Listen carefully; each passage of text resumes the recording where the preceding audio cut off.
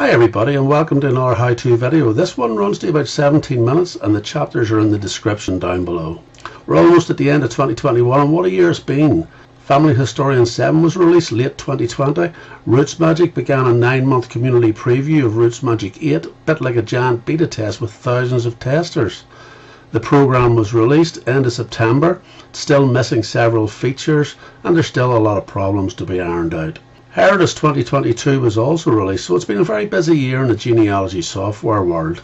2022 brings the release of the 1921 UK Census and also the 1950 US Census, so there's lots of work and preparation we can all be getting on with.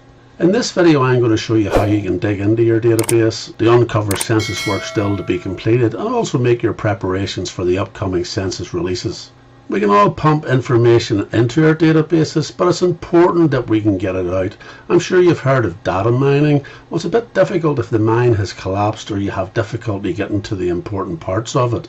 Rootsmagic recommend a report called the Who Was There report, and that has some use, but I find it deeply flawed. It's extremely slow, so I'll attempt to show you a better way, both in Rootsmagic 7 and also in Family Historian 7. So here we are in Rootsmagic 7, you go to Reports, Lists, go right down the bottom here and you'll find Who Was There list. Create report. I'm just putting in here Diebury, and a date range I'm putting in 1850 to 1950. Diebury is a township in Wayne County, Pennsylvania, so we're talking about quite a small area, so really I want to have anybody who has a connection with Diebury. I'm going to run a timer when we're running this report, so I'm just going to move that slightly down out of the way, bring on my timer, and I click generate report, bring my timer back on screen, I will reset it and start the time.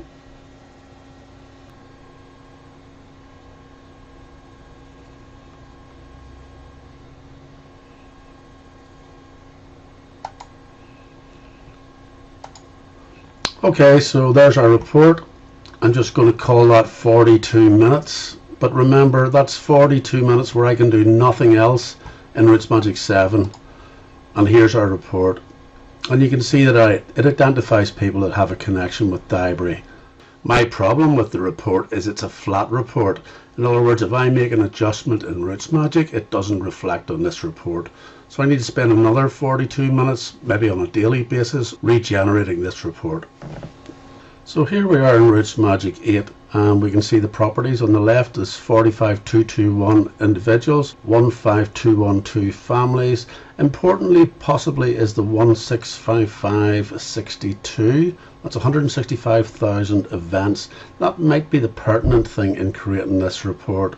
So we go to publish. I have the Who Was There report just here. I'm going to shrink this down a little bit to coexist with the clock. We have the same parameters, Diebury, 1850 to 1950, and the rest are all default settings. Let me bring my clock on screen, reset it, and I'm going to generate the report. Now this is going to take considerably longer than RM7. It'll be interesting to see what the result is. I'll start the clock. Your eyes are not deceiving you. We've just passed the 1 hour mark in Rootsmagic 8, so that's already 20 minutes longer than Rootsmagic 7.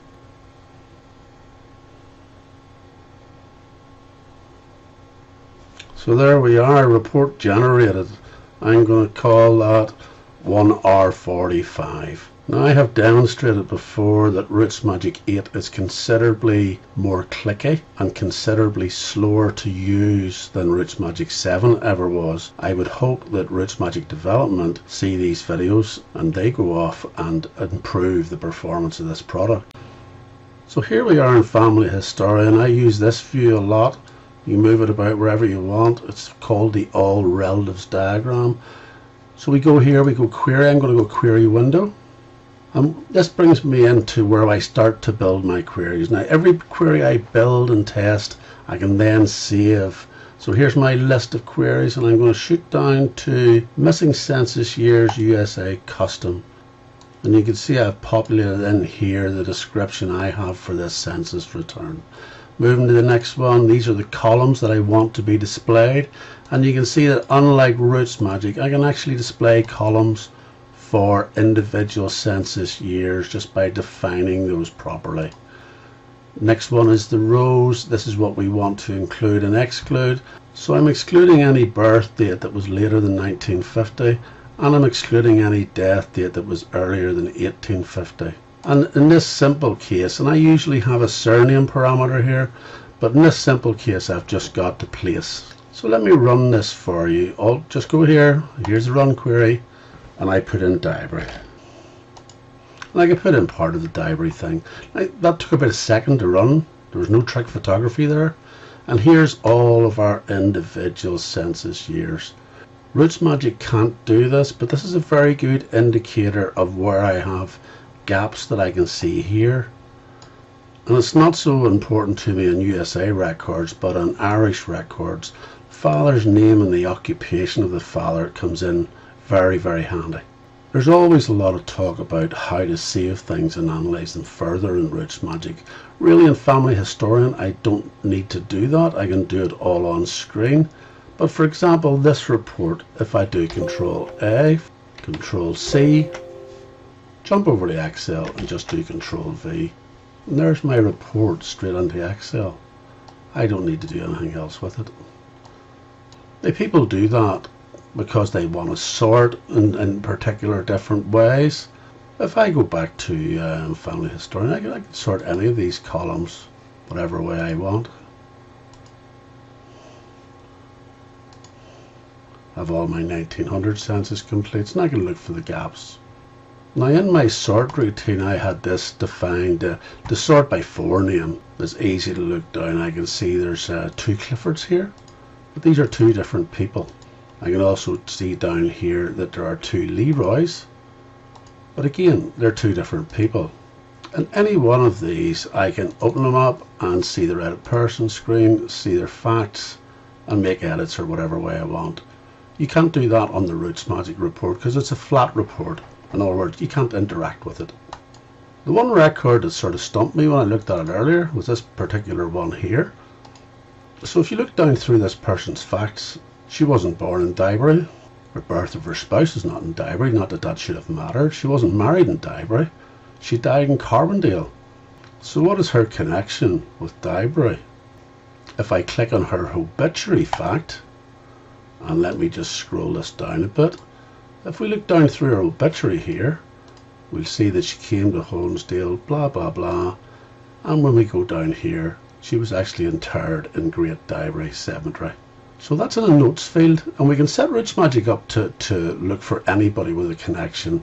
It's just a little bit more long-winded, and the one important thing, despite promises from many years ago, is once you've created a very smart sort of query in Rootsmagic, you can't save it so that you can quickly use it again. So I have various options here. This is my result set, for want of a better word. So I can go to the tools here. I can save the result sets as PDF, CSV, or text file. And people usually do that in Rootsmagic so that they can go and analyze it further and maybe have it to the side. We'll look at the Rootsmagic report later. But the problem is I update things from the PDF file. They don't disappear from the PDF file. So that's not the best option for me here. Here we can do add selected records to a named list. And I can create a named list. I'm just going to call this Diary Census Chase. I can replace anything that's currently in such a list. So I go back to my records window, and you can see here I have my named list. So the one interesting thing I want you to also note here, I can configure this as a split screen if I want. I can have it small if I want. This is my main records window. I have the text enlarged. You can go to tools, preferences, and you can go to display, and you can just set your text here to whatever you prefer. Just like the old Rootsmagic 7, Rootsmagic 8 doesn't have that function. The other thing that's not notable in Rootsmagic and being asked for many times is the count of how many people are in this group. So our Diary Census Chase here, we can see there's 53 people on it. This window here, or pane, whatever you want to call it, I can configure that whatever way I want for whatever group I want, because each of these groups would have different needs. This is another thing that I asked for a long time ago in Rootsmagic. So let me click on my Diary census date. So I have this set up that I have the birth, I have the record number, birth, marriage and death dates. And I can drill down into any one of these or several of these by clicking down, clicking the right arrow and seeing more information.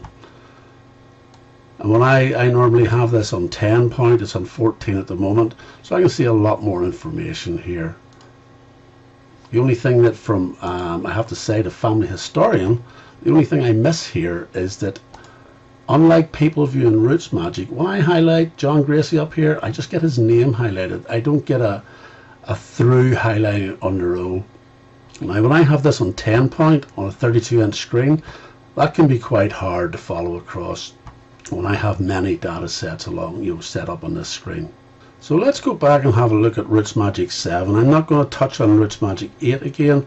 I don't like the clunkiness of creating a custom query. So we're going to look at Rootsmagic 7 and how we can get a similar amount of information out from that program. So basically in the case of this census, I have family and connections all over the world. I'm primarily interested in people in around Diary at this point. This is for this example. I could expand that to Wayne County itself and it would give me a much bigger data set, but this is just for this example. Firstly, I would create a group, and how you create a group is you click on this little tab up here, click here and click New. I'm going to mark the group by select people by data fields. So that's going to select everybody that I tell it. So I'm going to go for any fact place equals or contains Diary. And I'm going to say or any place details Diary. That's going to bring in the place itself Diary, and it's going to maybe bring in the cemetery Diary, which is, I don't know whether it's classified as being part of the town or not. And I click OK, and it's found 30 people. So I'm going to unmark some people. So I'm going to clear the people by data fields. So I'm going to do death date is before or birth date is after. That's going to leave me with people who lived between 1850 and 1950. We say OK, OK, and here we name the group Diary Census Chase. So what we can do, go out, select your groups tab here, select your drop down, select your Diary Census Chase. Here's the same individuals basically that we had in the Family Historian example, but on the top of Rootsmagic 7, click the timeline view. So as you move down through each of these individuals, you can see that Betty J here has no census information whatsoever. She was born in 1930. Eleanor R, again, born 1918, no census information. Third person down, Esther, no census information. Sorry, except for a census shared with Clifford C. Pittaway. So as we move down, you'll see more of these are more expansive than others. So we can see here that Mary Alice Blackwell, it's an 1870 census, an 1880 census. We're not talking about 1890 because we know it's a problem. 1900, 1910, and so forth. You can see that our example, who had the, I can't remember the name now, but who had the thing, the mentioned in her obituary, she's not part of this group. I'm going to go to group again. I'm going to say Diary Census Chase. I'm going to edit it, and I'm going to further mark people by data fields. But this time, I'm going to do any fact note contains Diary. And let's call it 4 people. Those 4 people will now be added to our group. And here we can see Bernice Lucy Whitney and her obituary, which is in the Holmesdale Citizen. And if we click on the note, we can see that Diary is mentioned in the note. So you can get these results in Rootsmagic 7. Rootsmagic 8 I just stay away from because it's too long-winded to use. Using this timeline view, you can see a lot of the information that you want, and you can drill in further. I can see that these are pretty scant on information, and if I was wanting to strengthen my census information for this area, these are certainly people that I need to look up for all of those years. And if we look at Eleanor R. back in Family Historian, here's Eleanor R. here. No census events, and really I need to strengthen that. If I go back to my records window and my named list, if I configure this, I can do configure columns, select an individual, relationship to root, and add that in. Okay, and now suddenly we have the relationship to root here, and I go down and I can see my different great half uncles, second cousin once removed. I can see all that data on the screen here, and this is live. If I update something, and I don't have to run relationship tools like you do in Rootsmagic, this updates itself. So to truncate dates in here and save screen space, if I go back to configure columns, birth, edit, I use this abbrev for just to get the birth year. I just want the abbreviation here as an indication to save screen space. So there you are, that's how things are done in Family Historian. You've seen how things can be done in Rootsmagic 7. Rootsmagic 8 is much more difficult. So this is Family Historian back to my preferred font, which is 10 point. And you can see that my ancestors diagram is still here on the left. I can flick back to that anytime. So also the all relatives diagram, it's not something you have to close and open up again. So let's pick this guy, Joseph Ford. We'll do all relatives. And here's his tree. But you'll notice that all of these trees stack down the left hand side here. So I can go back to them and I can continue stacking new ones down here. So I hope I've been able to give you some inspiration to help get data out of your database. No point in it being in there and it's buried. You know, we do need to extract these things and we need to build on them. If you want to follow my video journey on ways to structure and extract information from both Rootsmagic 7 and Family Historian 7, then click the subscribe button down below and click the bell to get notifications of when new videos are published. And don't forget to check out these videos in the end credits.